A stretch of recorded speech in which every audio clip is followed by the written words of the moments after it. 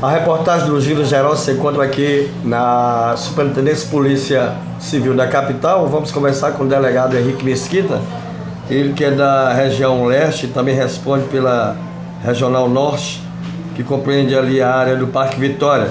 E foram efetuadas na manhã de hoje 2 prisões. Ele vai falar a respeito dessas prisões, como aconteceram e quem são esses suspeitos, doutor Mesquita. Então, essas 2 prisões efetuadas na manhã de hoje ainda é em decorrência da Operação Parque Seguro, que foi deflagrada na semana passada, né? O delegado Paulo Massa, que é o titular do 20º Distrito Policial, ele representou por alguns mandados de prisão e de busca e apreensão.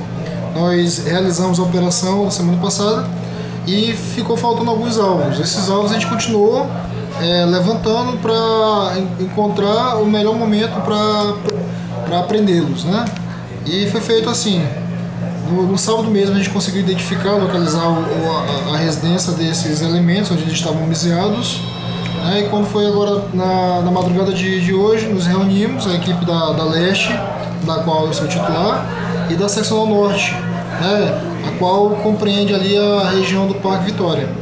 Então, logo no amanhecer do dia, adentramos os imóveis onde possivelmente esses elementos estavam escondidos e obtivemos êxito na prisão tanto do Cacá, né, que é o Claudian, quanto do Pablo Henrique, que é o Sapo.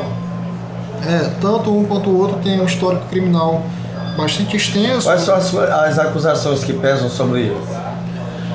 Eles têm passagem por diversos crimes: homicídio, roubo, porte de arma. Há suspeita inclusive do envolvimento de alguns deles com um latrocínio ocorrido no mês de março. Eles fazem parte de alguma facção? Não, a gente não tem essa informação. Provavelmente eles são ligados a uma facção ou outra, a gente não sabe qual. Mas já são conhecidos pela polícia? São conhecidos pela polícia. Como eu disse agora há pouco, eles têm passagem por homicídio, por roubo, porte de arma. Tá? Essa representação em específico que deu aso a essa prisão deles, trata-se de uma preventiva, né, que foi representada no bojo de uma investigação de uma tentativa de homicídio. A vítima, lá de nome Flávio,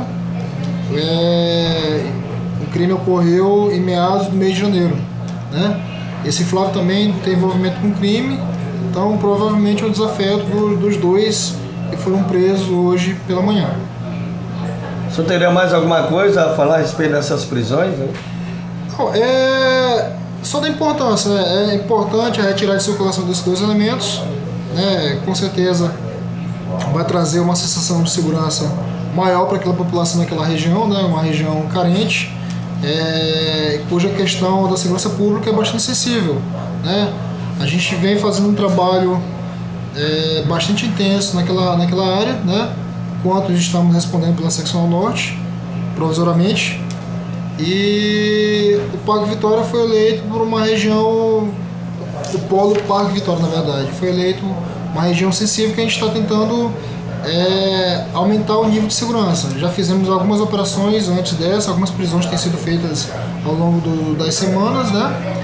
E hoje conseguimos lograr êxito com mais essas 2 prisões, que são significativas, são importantes do ponto de vista de segurança pública e do ponto de vista criminal também, que são 2 elementos de altíssima periculosidade e que são retirados de circulação. Conversamos então com o delegado Henrique Mesquita, ele que é da Seccional Leste, também responde pela Seccional Norte. Para o Giro Geral, informando Estênio Johnny.